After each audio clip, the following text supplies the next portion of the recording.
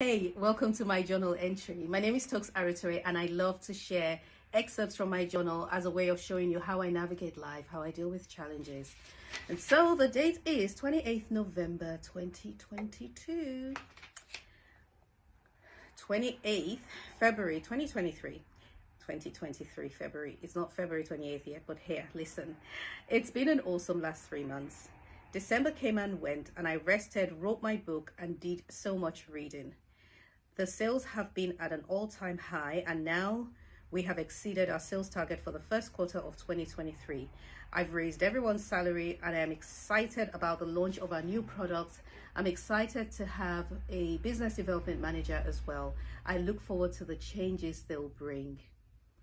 So if you noticed, I started the reading with a date in the future, 28th of February 2023, and this, at the time I wrote this in November, I think I was at a very I was at a very uncertain place, just had a lot that I had been dealing with and just was really doing everything I could to come out of it. One of the tools I use when I'm struggling is gratitude. I write a list of everything I'm grateful for, and everything that I don't have, that I don't want to have. So I remember that part as well, like all kinds of illnesses and